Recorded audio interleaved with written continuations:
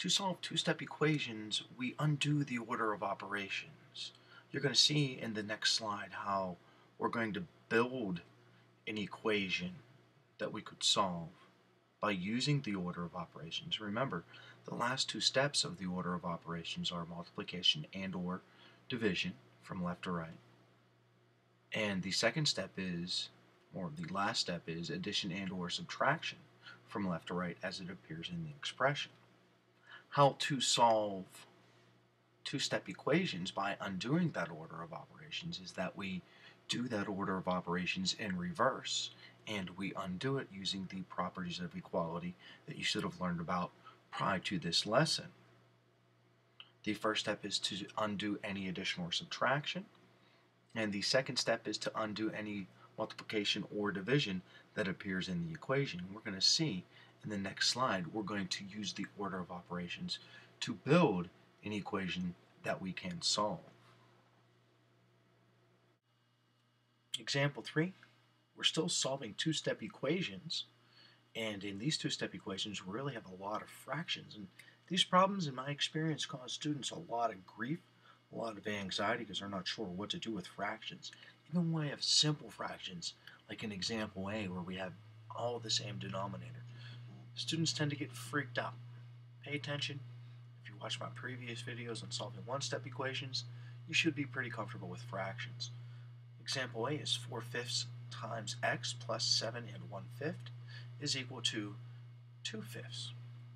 As I mentioned earlier, these all have common denominators. That's going to make the addition or subtraction very easy. And in this problem, in this equation on the left-hand side, where the variable is located, we have add 7 1/5. Well, to solve that equation, we're going to need to subtract 7 1/5 from both sides. Now, this isn't the hard part. This isn't the hard part. The hard part, really, is going to be on the right-hand side of the equation, where we're going to actually have to do 7 take away, or 2/5 take away 7 1/5. On the left-hand side, these simply divide out, they cancel. So that leaves us on the left-hand side 4/5 x. And on the right-hand side, we're going to have to do some math. So we're subtracting 2/5 and 7 1/5. To do that, since we're at positive, take away a bigger positive, we're actually going to need to do 7 1/5 minus 2/5. So when we subtract this, we can't go 1/5 take away 2/5, so we borrow from the 7. It becomes 6. The 1/5, we're going to add 5/5 to it, and it's going to give us 6/5. So we have to go 6/5 take away 2/5, which is going to give us 4/5. And then the whole number 6, 6 take away no other whole number is going to leave us 6. Since the take away 7 1/5 has a larger absolute value, the solution or answer to that is a negative, so it's negative for 6 4/5. Next, we're going to have to get rid of this fractional coefficient. In my video on solving one-step equations with multiplication and division, I taught to get rid of this fractional coefficient, we could multiply each side by the reciprocal. And multiplying each side by the reciprocal in this case looks, the reciprocal of 4/5 is going to be 5/4. So multiplying 5/4 on both sides, on the left-hand side, the 5's and the 4's all divide out. Or they could multiply to give 20/20, which would give 1. In essence, they divide out or they cancel, leaving us x on the left-hand side, bringing the equal sign down. We have to complete this multiplication, but to complete this multiplication, we first have to change this mixed number, -6 4/5, into an improper fraction. We do that by taking the denominator, multiplying it by the whole number, and that gives us 30. 5 times 6 is 30. And then 30 plus 4 gives us our new numerator, 34. But the denominator remains 5. this number is negative because it started off as a negative. Now I can multiply that by the reciprocal 5 over 4. When I do that, I can cancel or divide the 5's by 5 because that's the greatest common factor. And that leaves me 1 in both places. 5 divided by 5 is 1. 5 divided by 5 is 1. Here we have 34 and 4. They're both even, so they're divisible by 2. 34 divided by 2 is 17. 4 divided by 2 is equal to 2. So I multiply what I have left.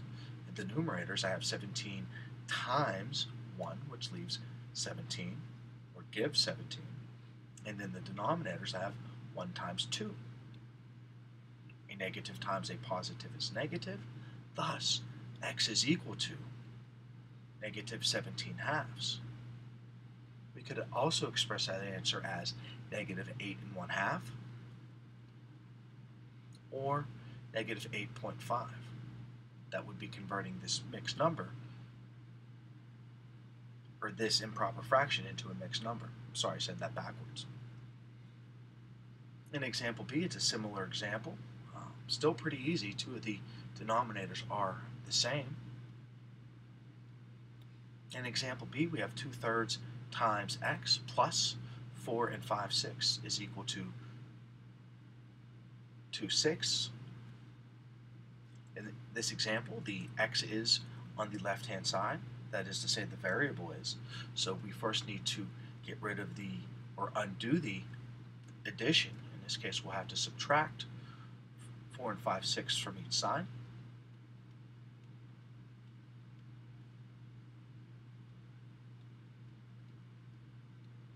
On the left-hand side, these two become 0, or they cancel, leaving 2/3 x. Bring down the equal sign, and on this side, to get this number, we have to complete the subtraction. It's similar to what we did over here, where we have a positive taking away a bigger positive. We actually need to subtract 2/6 from 5/6.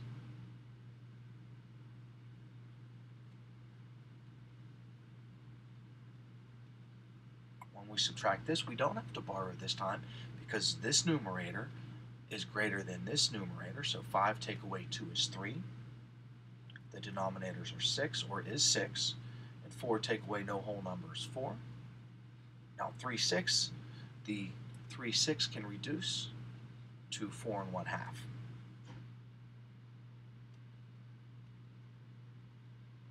So the number here is 4 1/2.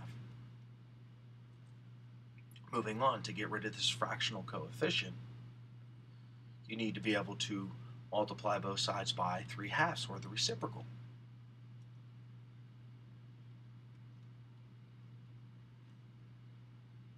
The 3's cancel each other, the 2's cancel each other, leaving the x isolated now, which is our goal. On this side, remember, we have to change this mixed number into an improper fraction before we multiply. 2 times 4 is 8, and 8 plus 1 is 9. So that would be 9/2.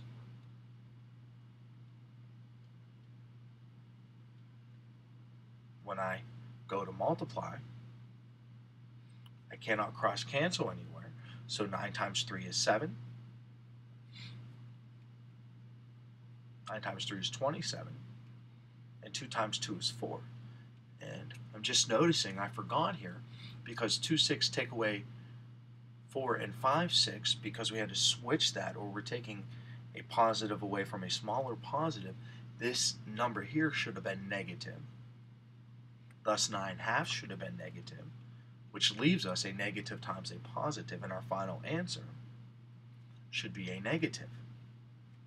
So our final answer here can be x is equal to negative 27 over 4. Or if we converted this improper fraction into a mixed number, that would be negative 6 3/4, or a negative 6.75. Be ready to do some problems on your own, solving with fractional coefficients and mixed numbers.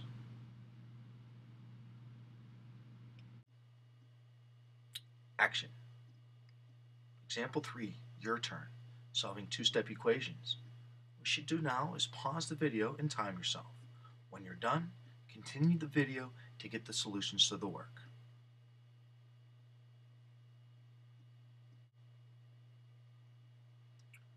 Welcome back.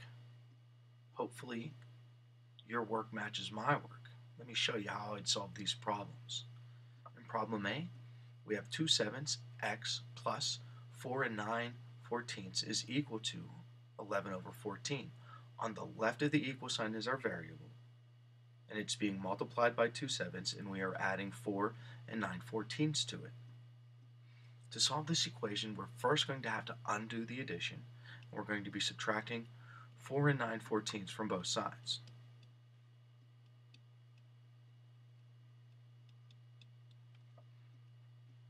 On the left-hand side, these numbers cancel because they are opposites. That leaves us with 2/7x. On this side, since we have 11/14 take away 4 and 9/14, since this is a smaller number than this, 11/14 is less than 4 and 9/14, we're subtracting 4 and 9/14 from 11/14, our answer is going to be negative.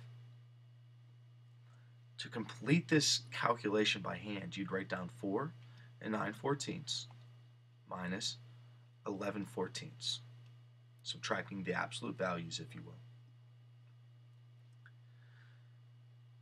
To do this, we have to subtract the fractions, the parts first. 9/14 take away 11/14. To complete this calculation, we need to borrow from the 4. It becomes 3.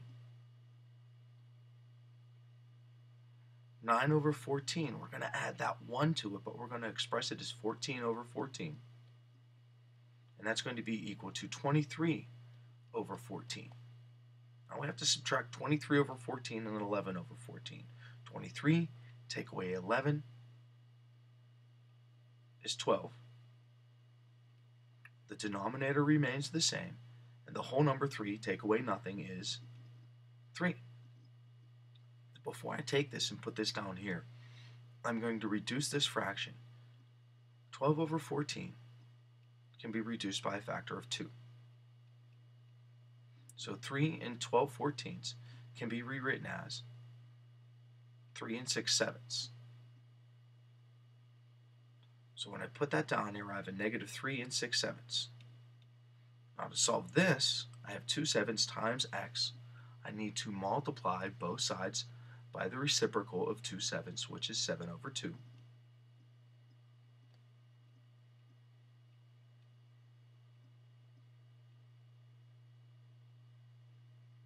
On the left, the 7's and the 2's divide out their common factors, leaving us with the variable now isolated, the x's by itself.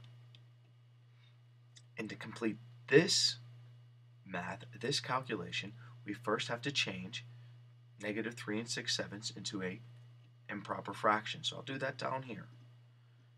To change this to an improper fraction, you go 7 times 3 to give 21, and 21 plus 6 to give 27. So that's 27/7, and it is actually negative.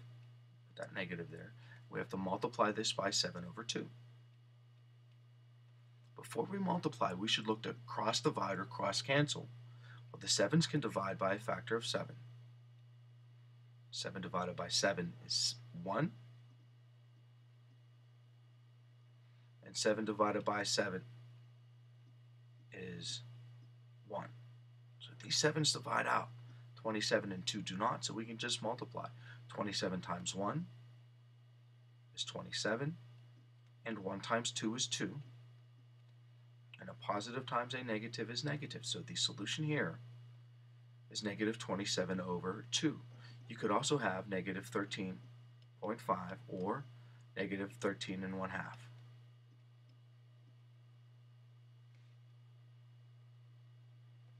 Solving problem B, we have 2/3 x plus 2 and 4/9 is equal to 12. We first, in this problem, notice that the variable is on the left-hand side and that it's being multiplied by 2/3, and we are adding 2 and 4/9 to it. So we're going to have to subtract 2 and 4/9 from both sides.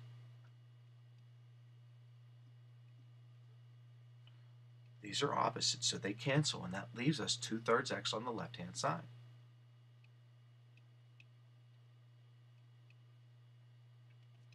On this side, to complete this calculation, the answer first off is going to be positive because you can in fact take 2 and 4/9 away from 12.